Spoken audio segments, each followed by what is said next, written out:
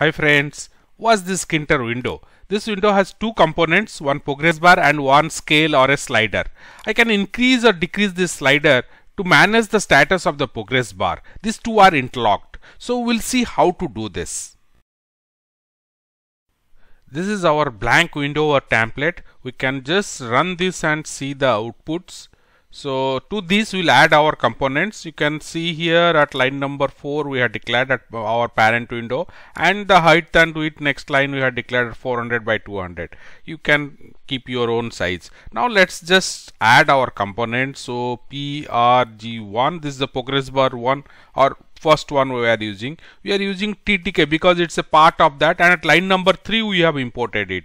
So that we are going to use. So we'll say progress bar.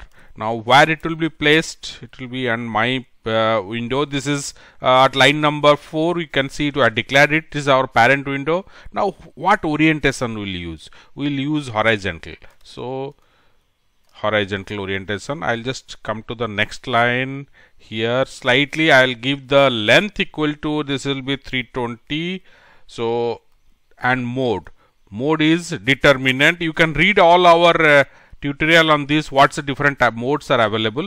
So determinant, and okay, then what another thing is maximum. What should be the maximum value for this? Maximum value is, let's put it as 100. Now okay, next is we'll place it on our grid. So we'll say prg1.grid. Now where it will, because this is the first, sorry, not prg1.get. This is our first component. So row equal to 0, column equal to 0. Now pad x equal to 20, pad y equal to 45. I'm just given some values. Pad x, pad y means it takes from the left edge 20, and pad y means from the top edge. So these rows and columns are, I have placed it in the first row. So we are not flushed with the left edge, so we are given the pad x. Now let's just add our scale. So I am giving a name my scale 1. This is tk.scale. So this is part of the tk. So my underscore w, it's my parent window where I am going to placing. Where from it will start? It will start from underscore equal to 0 and 2. This is the scale range actually. I am saying it is 100. Now orient equal to again horizontal, and I will just, now the most important part is what it should happen. The command, next line I am just coming here.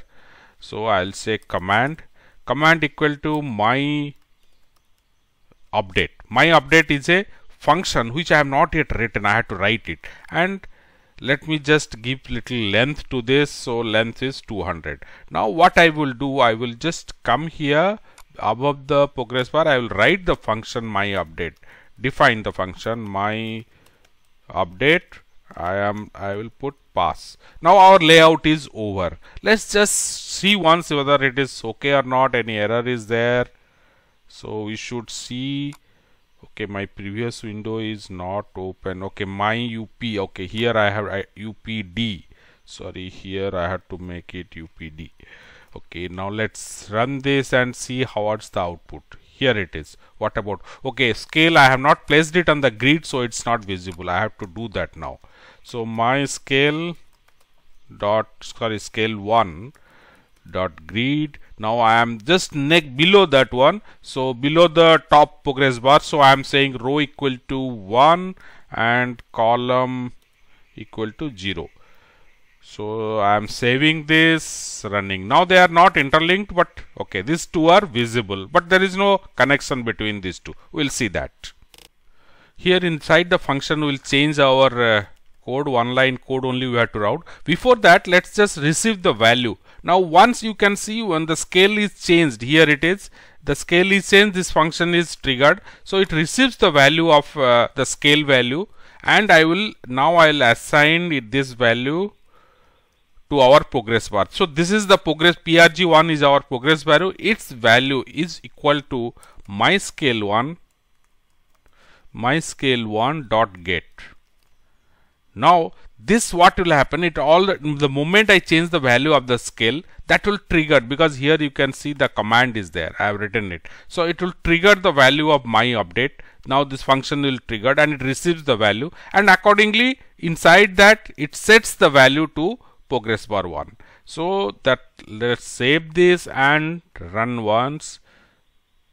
Here it is. Now let's see, I am increasing the value, because moment I am changing it, that function my update is getting triggered, and the same thing, it is assigning the value to the progress bar. So it is just whatever I am changing the slider value, the same value is getting reflected.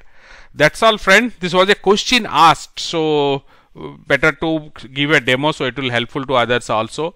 And if you have any doubt, suggestion, question, then you put it in the comment section, and I request you please subscribe to our channel and press the bell icon, so you'll be notified as and when we add new tutorial. And we frequently do that also. Please share this video with your friends, and thank you for watching.